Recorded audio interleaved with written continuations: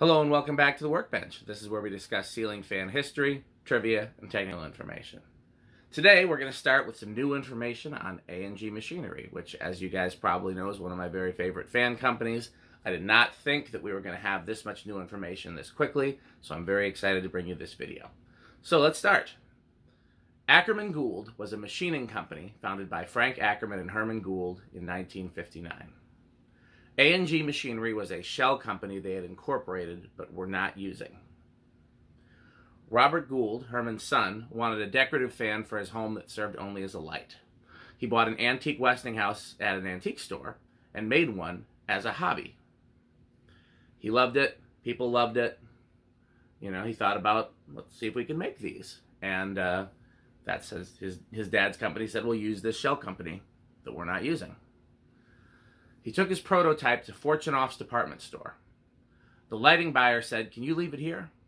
Robert said, "I can't. This is my only one. I need to go to the photographer later today and get some pictures of it for promotions and things." The lighting buyer said, "Can you leave it here until then?" Robert left it for a few hours, and when he came back, the store had already sold a dozen of them. Robert told the buyer, "I don't even know how to make these yet." The buyer said, "You better figure it out fast." He started out selling to them, to local retailers and lighting stores and lighting distributors. He avoided discount stores and mass retailers. A&G Machinery was actually the inventor of the vintage and modern schoolhouse globe for ceiling fans. If you think about it, you know, Hunter and a few other companies had giant schoolhouses on their antiques, the Hotel Originals and things like that. But then in the vintage era, when Emerson and Hunter both started selling light kits for fans, it was always a round globe. When Casablanca started, it was the 5 with the small globe in the center. But in the very early 70s, A&G was the first company to reintroduce the schoolhouse globe, and with the 4-inch fitter that became the standard for ceiling fans. And what happened was, Bob Gould found the mold to an original antique schoolhouse globe at an antique shop in West Virginia, and decided to use that design on his fan light. The fan light was what the fan with the that was meant to be decorative more so than useful was called. And you may recall those started out selling with the schoolhouse globe, and then later they had the round globe and several other options as well. A&G Machinery was the first company to name fans. So you think about how Casablanca had a lot of their fans named after trains, the Broadway, the Zephyr, the Panama, those were all trains. Burton loved trains. Bob Gould loved cars. And so a lot of A&G models were named after cars, like the Bentley. So, how did A&G become the first company to use import motors, which really kind of started the whole importing ceiling fan business in the U.S.? What happened was, in 1973, Bob Gould decided it was time to start making fans with a real motor, and then besides just decorative fans. So he contacted several U.S. motor manufacturers, everybody he could find. No one would sell to him in small quantities. He wanted to buy 50 motors in a shipment. No one would sell that small of a shipment. So he went to Hong Kong. SMC, Wingtat, whoever else was big in Hong Kong in 1973, threw them out of their factories. They said, "We don't sell in small quantities." The only factory in the U.S. or Hong Kong that would sell him motors in small quantities was this tiny, dirty factory in Hong Kong called Chow Electric Company that only employed 25 people. At the time, Chow made cast iron fans. They were machined on a lathe, and cast iron dust would go everywhere. They would use unsealed bearings, and the cast iron dust would get in the bearings, so the fans would be terribly noisy. The fans wobbled because the motors weren't balanced. If you think about it, just like how blades have to be balanced, the rotor on a fan has to be balanced as well. Most of the factories in Hong Kong didn't know how to do that, especially not a small factory like Chow. So Robert asked for sealed bearings, and he asked about balancing the motors. Chow did not want Robert or his engineers inspecting the factory during the day. Part of the reason was that the employees were piecework, and he thought it would slow production. If you don't know what piecework is, it means they're paid per piece, not per hour. So they let him in at night. Robert developed a dynamic balancing machine for balancing motor casings. He used the kind of machine that we use for balancing tires and wheel rotors here in the U.S., and he used it for motors. It was so successful that the larger Hong Kong factories started to like, hey, what's that they got over there at Chow? Like, how are their motors running smoother than our motors? So Chow asked Robert to leave him the balancing machine and he would do the balancing himself. You can kind of see where that was going. Robert said, no, it's proprietary. Chow figured it out on his own and expanded his factory from 25 employees to several hundred in a 4-floor factory.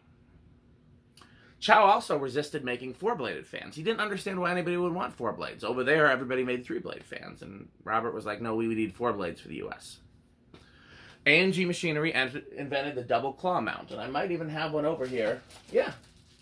These, because you may recall that the fan lights used a lighting bracket, just like the first Casablancas, but when they started putting cast iron import motors in them, they were too heavy for a lighting bracket, so Bob Gould came up with this. And then it became standard for Moss and a whole lot of other companies that got fans from the Hong Kong factories, even though these were actually originally made here by A&G. So A&G Machinery also contracted for the first imported reversible fan motors. Because you got to remember, back then, Hunter had the reversible blades. Every so often you'd find a reversible shaded pole. Nobody was doing reversible fans. And what had happened was, actually I don't have this in my notes, but I've heard the story. They were installing a bunch of fans in the A&G factory. And one of the people who had installed one of them had wired it wrong, so the fan was running in reverse. And they noticed standing under it, wait a second, this is different. Like, this is circulating the air a different way. You know, it's bringing the heat down a different way. Like, this is a thing we could market. And so they went to Chow and said, can you make these reversible motors? And again, Chow was like, why would you want this? Why would anybody want this? And part of the reason why they hated to do that is because, you may recall, in order to have a permanent split capacitor motor that's reversible, both coils have to be similar, so that one coil can be the main coil, one coil can be the aux coil, and they can switch. Well, back then, the aux coil in Chow's motors was so small that if you switched it, it would burn up quickly. So you couldn't electrically reverse them without destroying the motor unless they changed how they wound the motors. And of course, Chow didn't want to do that, but of course they did. And again, all of this was part of them becoming, you know, they went from being a tiny, tiny factory with 25 employees to one of the premier importers of ceiling fans out of Hong Kong. A&G also sold their own commercial fans. I've never seen them. I don't know what they look like. They were not CEC. They did not come from Chow. I'm hoping maybe someday I'll find some literature, some pictures or something like that. I just know they're from a different factory, not from Chow Electric Company. Everything for A&G fans was made in the U.S. except for the motors. The blades were made at a woodworking shop near the A&G factory. The metal parts were made at a nearby foundry. The light kits were made at the A&G factory. A lot of us assumed that these were made by CEC and were part of the imported stuff. These were made here in the U.S. and assembled here in the U.S. And only the motors for the earlier stuff came from Chow. Now, the motors in these actually didn't come from Chow, and we'll get to that in a little bit. So after they started to become successful, in 1975, Emerson offered to buy A&G, and they said no. 1976 was when the first A&G fans appeared with Emerson motors, and it was simply because they wanted to start making fans of this style, and Chow only made spinner motors where the blades would, you know, either mount on the top or you'd have to retrofit a spinner motor. They wanted a KPD5 type motor. Chow said, we don't know how to do that. So A&G went to Emerson, and they could not get enough motors from Emerson. The tables had turned now, because remember, before they went to Emerson, and Emerson was like, we don't sell in those small quantities. Now by 1976, Emerson is getting orders from Casablanca. They're selling their own fans, you know, and they're like, we don't have the quantities you need. We can't get you that many motors. And I think they actually ordered from Emerson, and they would be short. And the shipments would be late and delayed and not show up because Emerson couldn't make the motors fast enough by 1976. So that's why you find very few A&G fans with Emerson motors in them. So, and we'll get to the motor in this in a little bit. It's in my notes. So there was a A&G fan called the Crown Victoria. It was considered to be their top-of-the-line model. It was copper, and brass and ornates, and it was primarily sold to restaurants. A&G had an in-house engineer named Alan Susskind. He was Bob Gould's right-hand man. I've tried to find him. Haven't been able to find him yet, but I'm going to try. So let's talk about the motor that's in these that we always assumed was a cast CEC, Chow Electric Company, K63 copy. It was not made in Hong Kong. It was not made at the Chow Electric Company. It was made in Korea by Shinil Industrial Corp, which is a company that made oscillating fans. It was based on an Emerson K63. And what happened was, again, in 76, A&G tried to order from Emerson. They could not get enough motors from Emerson. So Bob Gould went to his engineer, Alan Susskind, and he gave him a K63, and it said, I want you to dissect this, deconstruct it, draw all the diagrams for this. I'm going to take them and I'm going to shop it to different motor factories and see who can make me these. And so rather than take the actual motor around, they drew the engineering diagrams of it. Bob Gould shopped them around, and the company that was willing to make him a motor of that quality and that power and that style was Shinil out of Korea. And that's who made the green cast K63 type motors. So all of the original A&G designs came to Robert in dreams. That includes cane blades, because remember they were the first company to do cane blades, and the I-fan pattern. Because I really wanted to know, where did this design come from? Because it's the weirdest, coolest fan design. According to Bob Gould, that came to him in a dream. So, let's talk about filigree sidebands, because this one actually doesn't have it. But the normal Bentley model and several other A&G models have a filigree sideband that became kind of the common staple for imports. For GE events like the Moss Heirloom, they have that filigree sideband. And we always assumed that was like a CEC thing that everybody else copied. I had a conversation with Tom Frampton once where he said anytime he sees a fan with that sideband, he walks right past it because to him it's cheap import stuff. Not true. That design started in the U.S., actually not even at A&G, at Ackerman Gould. Because Ackerman Gould made parts for light fixtures, and there were some light fixtures that used those type of filigree designs, and they were punched out at power presses at the Ackerman Gould press, at the Ackerman Gould factory, and they were sold to various lighting companies. And so Bob Gould got the idea to add them to his fans to make, they were intended to make them look more deco. And then the import companies ended up copying them, and we're going to talk about how that happened in a little bit. A&G Machinery was the first fan company to do a parts breakdown with an explosion view in the manual. Now, if you ever looked at an old fan manual, I know Sears ones were very famous for doing this. I don't know which all companies did it and which ones didn't. We have an A&G manual here. Let's see if I can get it to show up on the camera. So there's the explosion view, and I'll post a picture of this in Dan Spiffy Newman Ceiling Fans and in the slideshows. But it's just, again, it shows how the thing is put together from top to bottom. A lot of fan companies did that. A&G was the first. And it was the reason that they did that was because Ackerman Gould did that for their products. As you can assume, David Moss and other importers, when they found out where Bob Gould was getting these dynamically balanced motors, these motors that didn't have the same problems as other motors because the rotors were balanced in addition to the blades, when they found out where their motors, where A&G was getting their motors, that's why everybody started going to CEC. So, here's the story of how the Moss Heirloom and other imports that look suspiciously like A&G products came to be. It's how this canopy came to get copied by Moss, and, you know, it's basically just how a lot of import fans look like A&G copies, even though the A&G stuff was made and designed here. So, A&G sold fans to the Hilton hotel chain for their restaurant. There was a time in the 70s when every Hilton hotel restaurant had A&G fans in them. Mr. Bob Gould and Mr. Chow were having lunch at the Hong Kong Hilton. Chow looks up and points to the fans and says, "I like that design. I'm going to copy that." He did not know it was an A&G design, because he only supplied the motors, so he didn't know what the motors were going into. He didn't know what the finished product looked like, you know.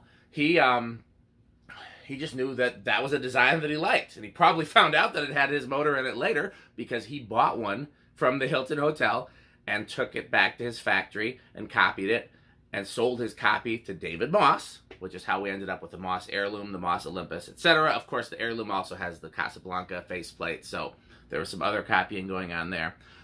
That lunch is when Bob Gould knew he needed an exit from the fan industry. He's like, okay, this is not gonna, you know, this business isn't gonna last forever for me. I can see where the direction this is going. Chow offered Robert Gould a partnership in CEC. Bob declined because he felt they were somewhat dishonest. As an example, A&G had a contract with Chow that any molds used in casting their motors could not be used for any other company's fans. So, what Chow would do, they would make a copy of that mold and then use the copy for competitors' fans. So they're not using the same mold. We're not using your mold for our competitors' fans, but it's an identical mold.